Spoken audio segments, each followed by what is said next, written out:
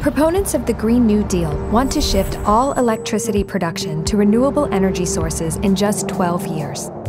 Reducing carbon emissions to diminish global warming is a noble goal, but converting entirely to renewables in that timeframe wouldn't just be expensive, it would be impossible. Wind and solar generate varying levels of power throughout the day, requiring backup power sources to keep the lights on. One idea is to store unused energy in batteries so it can be used on a calm day or dark night. But battery technology hasn't developed sufficiently to make this a viable option, and existing capacity falls far short. Even just securing the raw materials needed for vastly expanded battery production would be costly and environmentally destructive.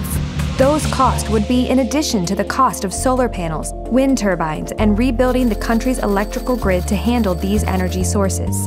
Increasing renewable energy production to reduce carbon emissions is an admirable goal, but it will require rapid technological advancements. A gradual expansion of solar and wind in addition to other renewable options like nuclear or hydroelectric power would be more consistent with the evolution of available technology.